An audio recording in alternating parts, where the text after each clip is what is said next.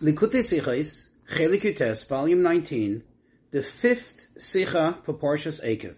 This Sicha will explain the mitzvah of mezuzah, the one we put on the door, that is quoted in this week's Parsha, and also we're going to get to learn the great effect of this mitzvah, the great quality it has in terms of protection that it provides, the security that it provides for the people who perform the mitzvah. So in our Parsha, we read what we all recognize as the second chapter of the Shema, which we say every day. And towards the end, the last two verses of it, that is chapter 11, verses 20, it says, that you should write them, you should write these words, the words of Shema and V'hayim Shemaya, which is what's written in the mezuzah, and you should place them on your doorposts. And then it continues in the next verse, and it says, the reward for this mitzvah is, Leman yirbu yemechem v'mei in order for your days and the days of your children, that they be lengthened on the land, and so on and so forth. So it's interesting that in the Shulchan Aruch, it actually gives us the psak din. It actually gives us as a ruling that, quote, anyone who's careful in this mitzvah, one who's careful in the mitzvah of mezuzah, his days and the days of his children will be lengthened. So you see that this is a reward for the mitzvah.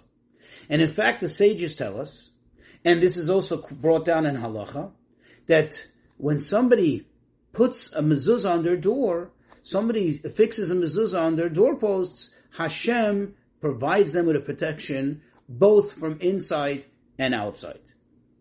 This is actually a second and separate thing to the reward which we quoted before. In other words, there is the reward which the verse tells us, the reward of long life, and then there is, as we'll soon get to appreciate, an inherent quality in the mitzvah of putting up a mezuzah that it provides protection. You see, in general, what is the idea of a reward?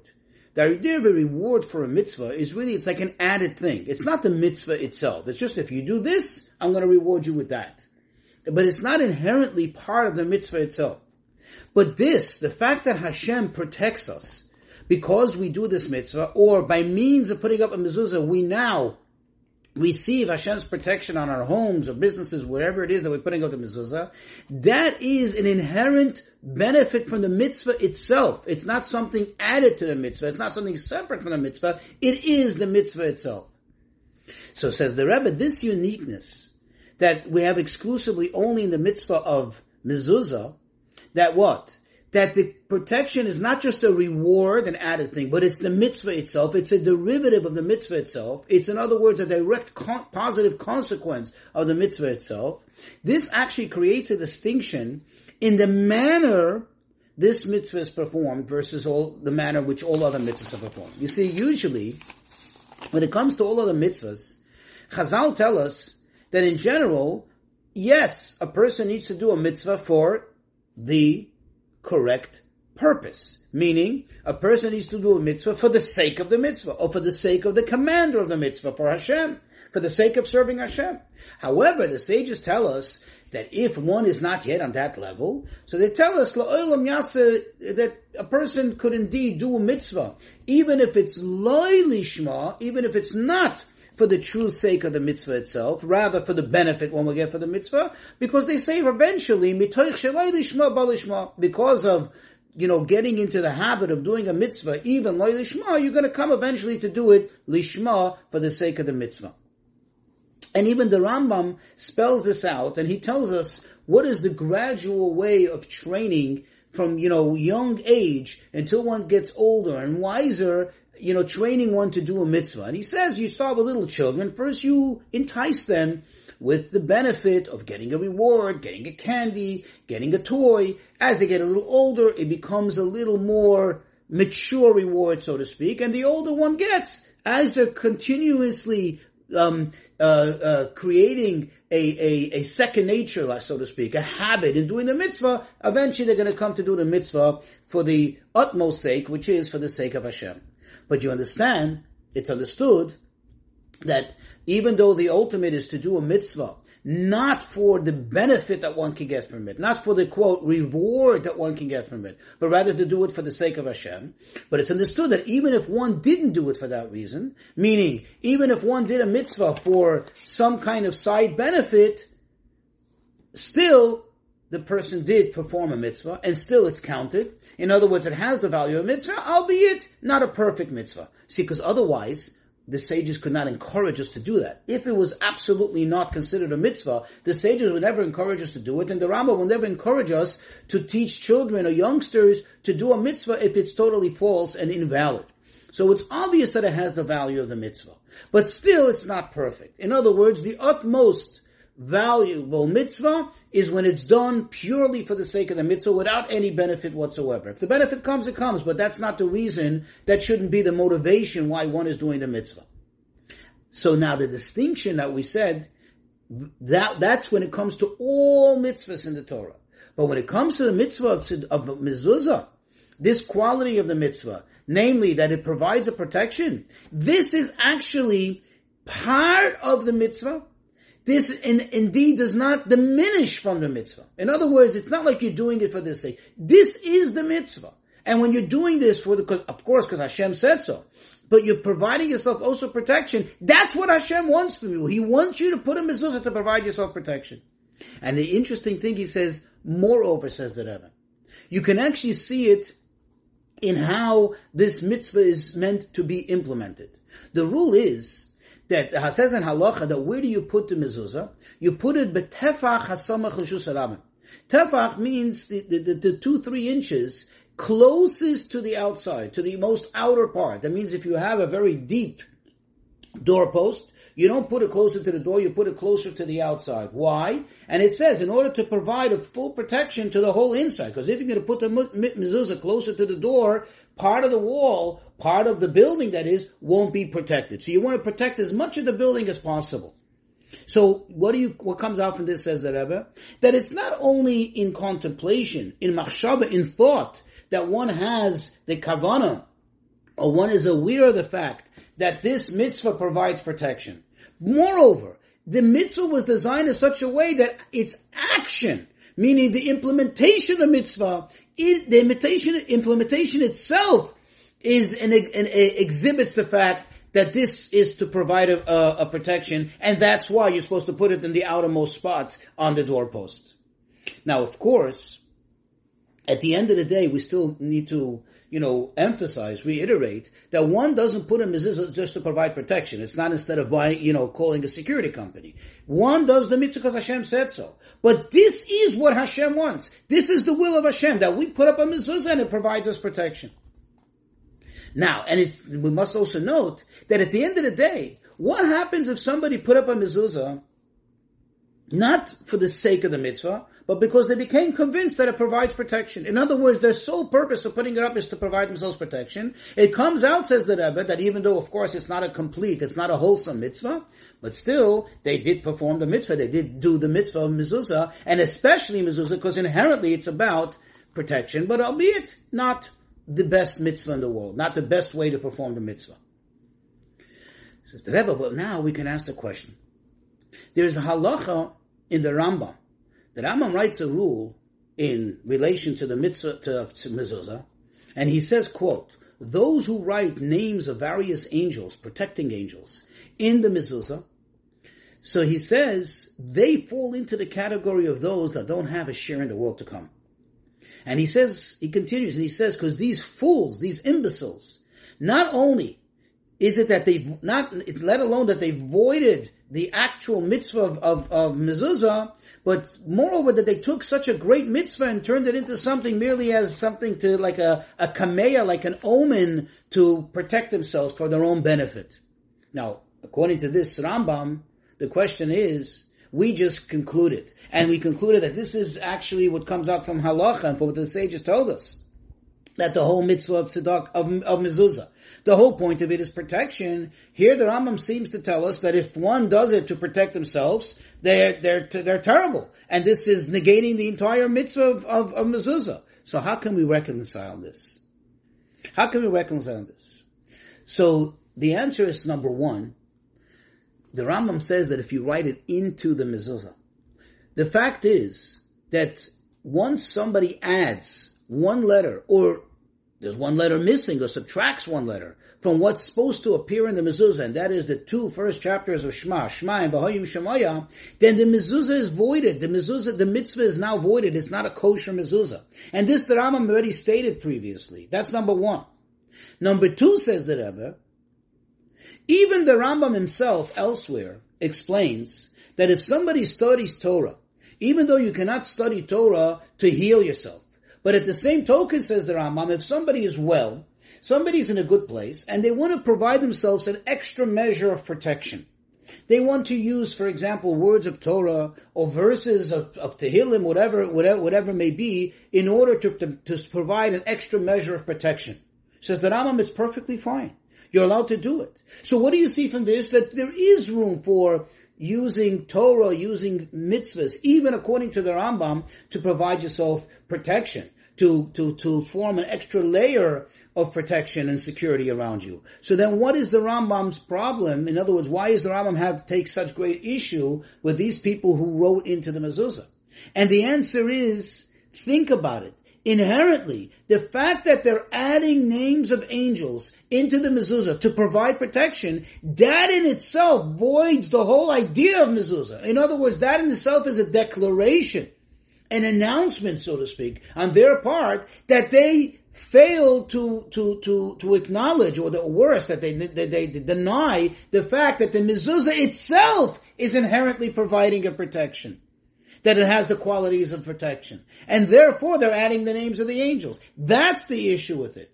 However, therefore, concludes the Rebbe, that even according to the Rambam, and certainly according to all the other halachic authorities, it's certain that if one affixes a kosher mezuzah, a proper mezuzah, and does it so not only to serve Hashem, but also for protection, or like we said before, Hashem wants us to affix it in order to have protection, then the person has done the mitzvah in its complete form. And if they did it only for protection, they're lacking a little bit in the quality of the mitzvah, but still the mitzvah is done.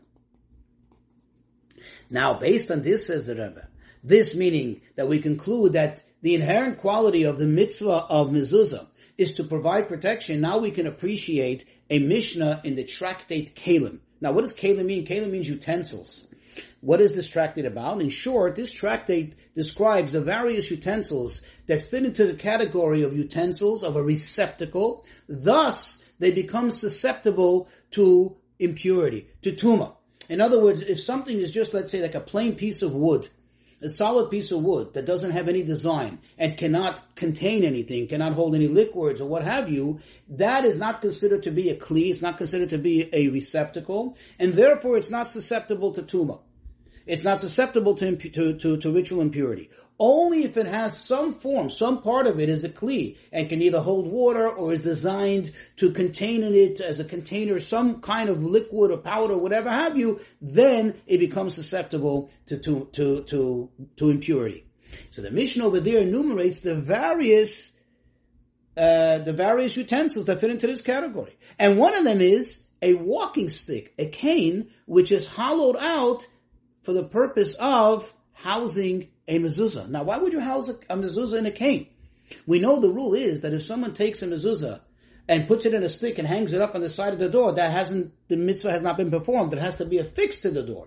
So why would someone do this? So you can see from this that there was a time, there was a place, and then you see the Mishnah doesn't negate it. The Talmud doesn't say this is a wrong practice. It actually lists it as something which apparently was common and at least prevalent in their times, that people would do this. People would walk around with a mezuzah, not in the sense of performing the mitzvah, but for what purpose would you walk around a mezuzah in a hollowed out cane, in a compartment in your cane? In order to provide protection. In order to provide protection. And in fact, there's a story related in the Talmud's Yerushalmi, in the Jerusalem Talmud. Over there, the Talmud tells us a story, and in this story you can see that even when you don't have the component of the mitzvah, of mezuzah, you still have the component of the quality that is of the mitzvah, that is of protection.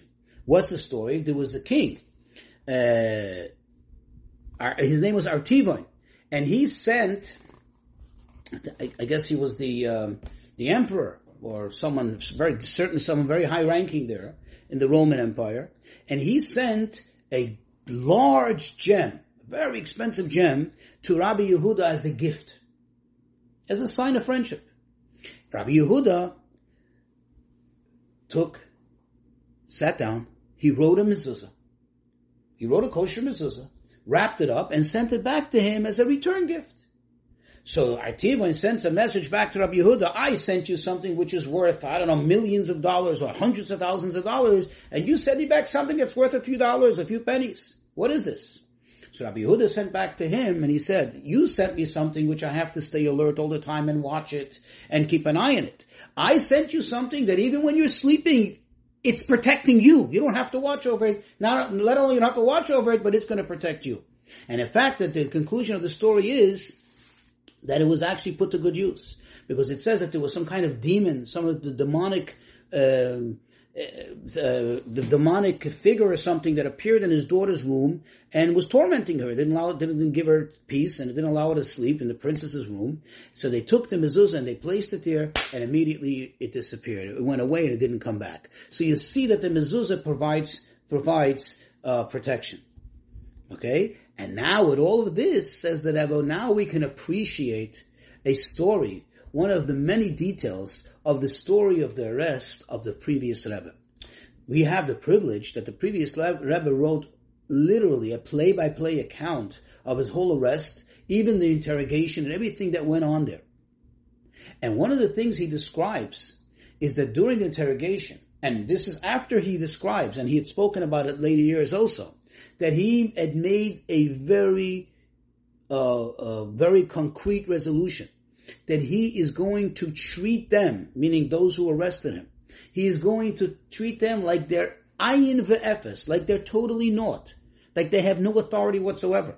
In fact, he would respond to them only in Yiddish, and they went out of their mind. They were going crazy. One of the things, they got so frustrated, they said to him, do you know where you are? And he said to them, yes, I know where I am. Certainly, I know that I'm in a place that is exempt from a mezuzah. It's patur min mezuzah.